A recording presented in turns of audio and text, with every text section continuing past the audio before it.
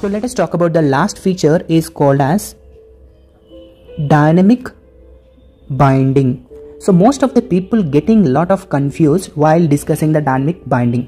So let us understand with example, then you can easily know the definition.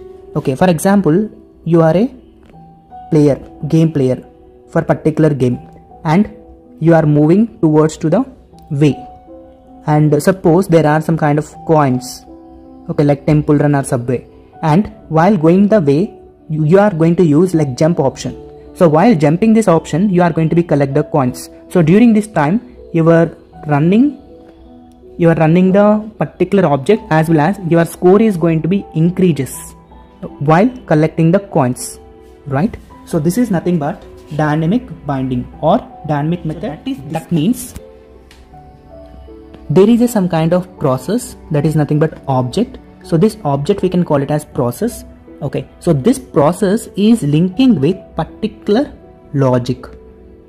Okay, that is nothing but in C++ we can call it as procedure, and in our Java language we can call it as method.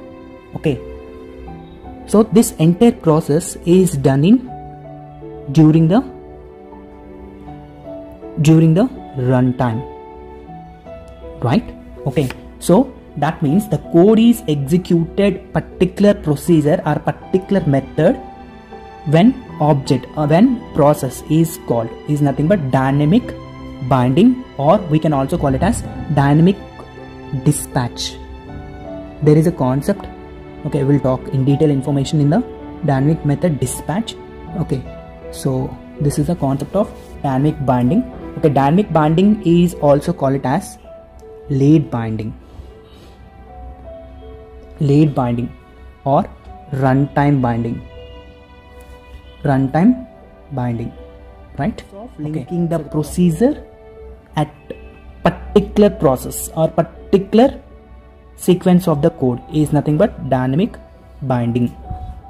So this dynamic binding in OOPS concept associated with polymorphism as well as inheritance.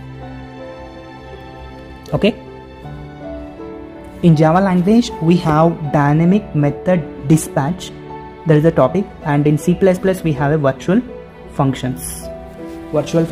So this is the concept of dynamic binding in the OOPS. I hope you understand what is a dynamic binding. So just you have to remember this game example, you can easily understand what is a dynamic binding. Okay, so the process is going to be called particular procedure, or the process of linking the procedure call at particular or specific sequence of the code during the runtime is called dynamic method, dynamic binding or dynamic dispatch, right? Okay, thank you for watching. Bye.